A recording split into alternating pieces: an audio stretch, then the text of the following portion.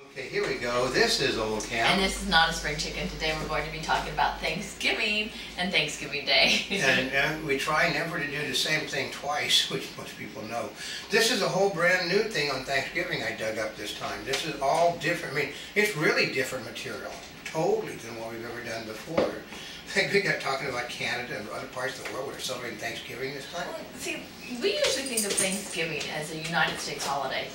I mean, if you go back in the history books, it's where the Pilgrims were thanking the Indians, which was the reason for Thanksgiving. Yeah, right? The problem was is those Pilgrims were made up of a lot of people from different countries. And those people from celebrated this first Thanksgiving then also spread out across other countries. I mean, for instance, so their Thanksgiving is to celebrate other things. Yeah. Even though they call it the same Thanksgiving Day, they're celebrating something else. It's a day of giving thanks. Okay. So, but basically it's a holiday celebrated primarily in the United States and Canada. It's celebrated each year on the second Monday of October in Canada and the fourth Thursday in November in the U.S. It falls on the same day as Columbus Day in the United States and Canada. The celebration often extends to the weekend that falls closest to the day it's celebrated. That's both Canada and the United States. I mean, called unions. And here in the United States, you often think of Thanksgiving as a day to eat a lot and the beginning of Christmas shopping. Although holiday shopping seems to move up each year a little bit more. They started selling Christmas stuff in October. Yeah, well, actually before that, didn't they start? When they did back to school, and then they started holiday. Yeah, but they're doing They used to do Christmas after Thanksgiving. Christmas after Halloween. They're doing their pre-Black Friday sales and Cyber Monday sales have already happened.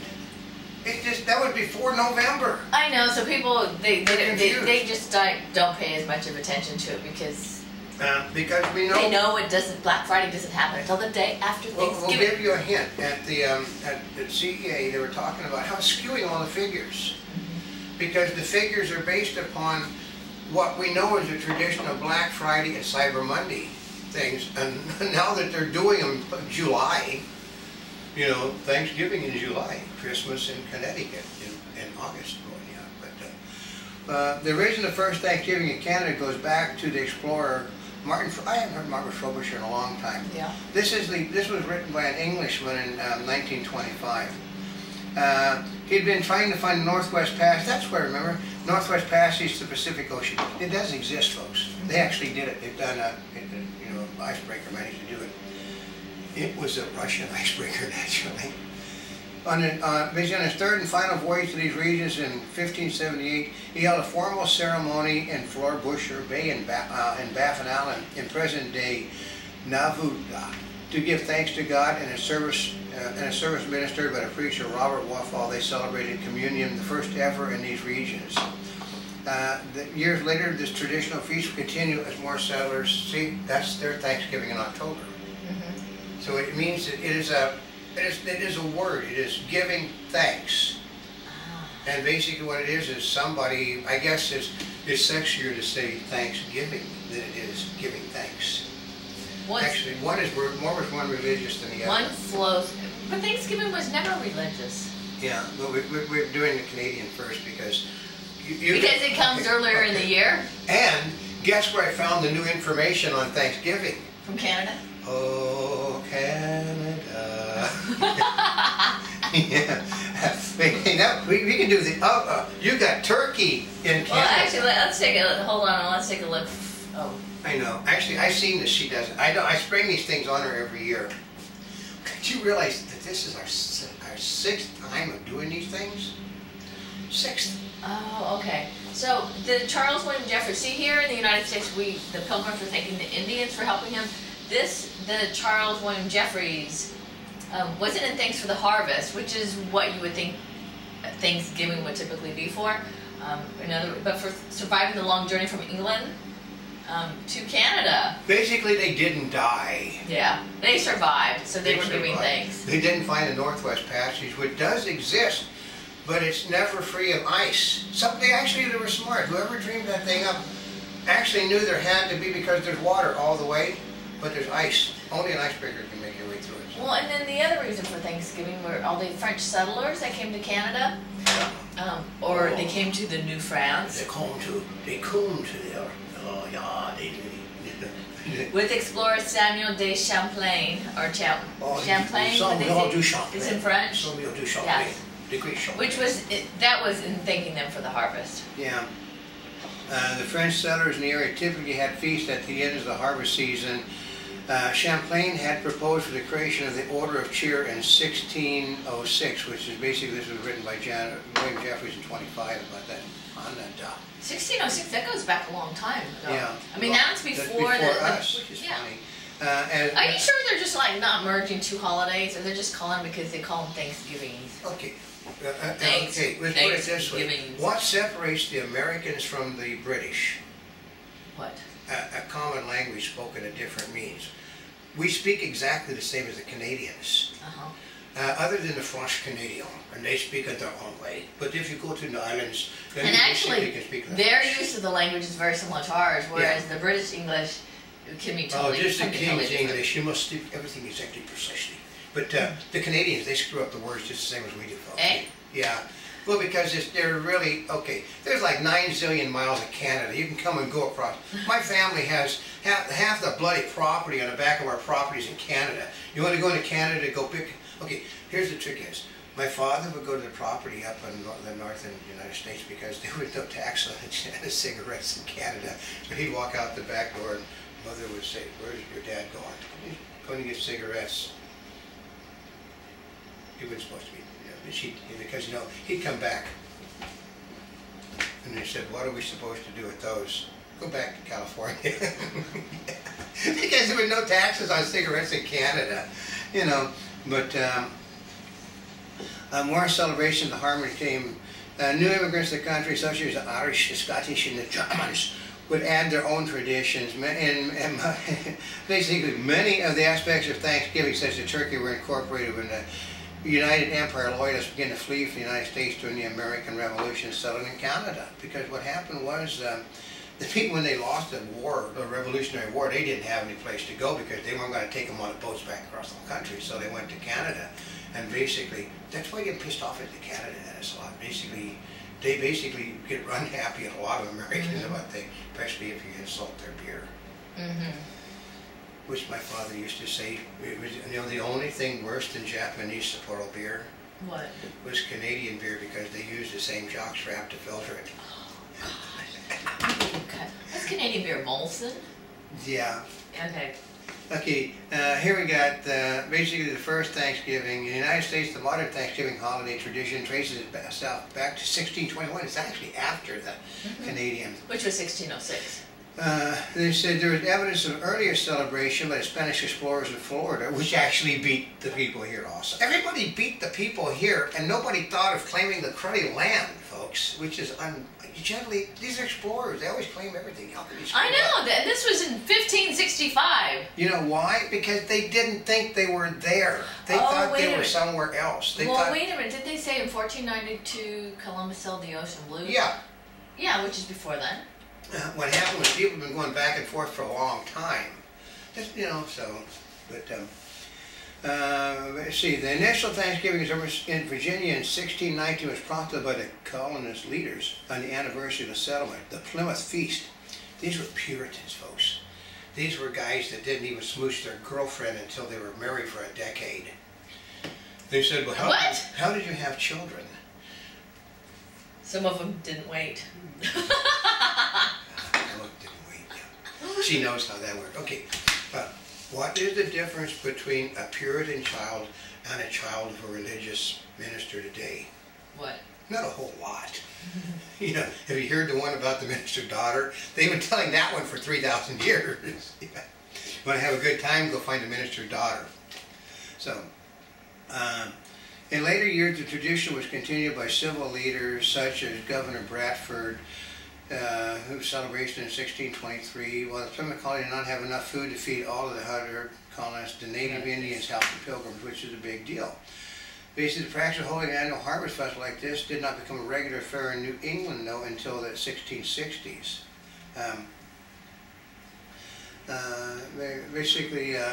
Pilgrims may have been influenced by Washington annual service on Thanksgiving for the relief of the siege of Leiden in 1570. before, while they were staying in Leiden because they were running from the people that were trying to kill them. So Oh. yeah, but here's here's the problem is that this is where the new stuff comes in. It's under great debate over where the first Thanksgiving was actually held. Well, yeah, I could see that. Well, because what happens is when the Pilgrims with the Indians, right? Yeah. You can maybe more clearly define when that happened. I know. But after the other ones, because they're all calling those days as thanks, right? Yeah, but this has been going on. They're renaming them, so they're changing how But it's been going on for like 100 years in one form or another. So what happened was, well, okay, I can tell you this, that a little old man, you know. They're revisiting history? Yeah, a little old man was basically walking through the country, and he had a little knapsack over his shoulders, and he sat there and scribbled something down on a piece of paper, and he said, give this to people, and for giving thanks. And he said, well, what this is? And he said, it is a Hallmark Thanksgiving card. That's not how it was done. I thought it was. Let's see. What do we got? So the one point, the first Thanksgiving was held in Virginia. It turned out the first Thanksgiving was actually held in Virginia, not in Plymouth. The Thanksgiving services were actually routine, you know, years earlier in other places. Well, they've been coming. This country has been occupied for over 100 years. Okay, you know, like, you know, Pocahontas and John Smith. Okay, all they had to do was go up the road a bit, and there'd have been more civilization, folks. So, people, okay. We were really walked all over by the time the Pilgrims that came there. If you hadn't been in this country and decided not to like it, you weren't really an explorer. Well, because they couldn't find gold and stuff. They thought this was India, for Christ's sake. That's why they call the Indians Indian. They thought they discovered India. And then they, God, you know, since they had never been to India, those are Indians.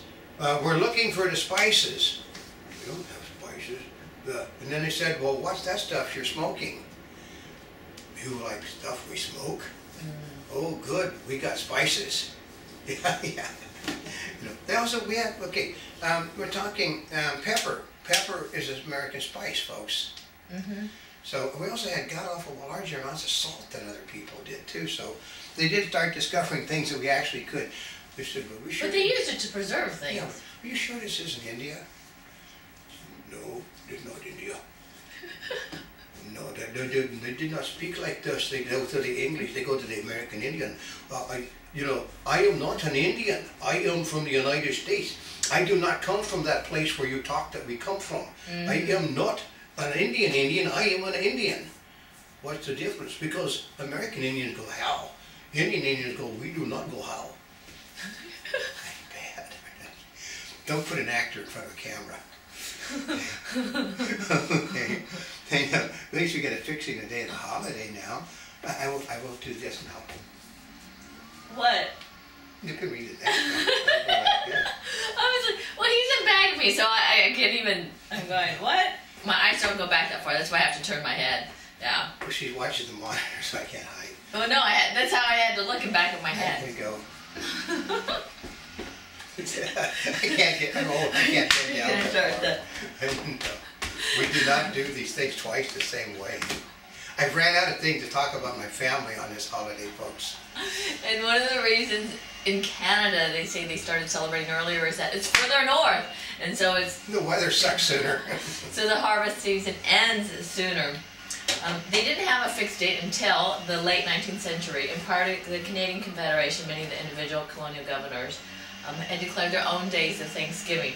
But the first official Canadian Thanksgiving occurred on April 15th, which has nothing to do with October. It's the beginning of the season. It's the planting season. It's not the harvest. Somebody should tell those Canadians. I could call them Canucks. Well, because I'm laughing because they're sitting there talking about Thanksgiving being in October, right? And now it says the first official Canadian Thanksgiving occurred on April 15, 1872, when the nation was celebrating the Prince of Wales' recovery from a serious illness. But by the end of the 19th century, it moved to the end.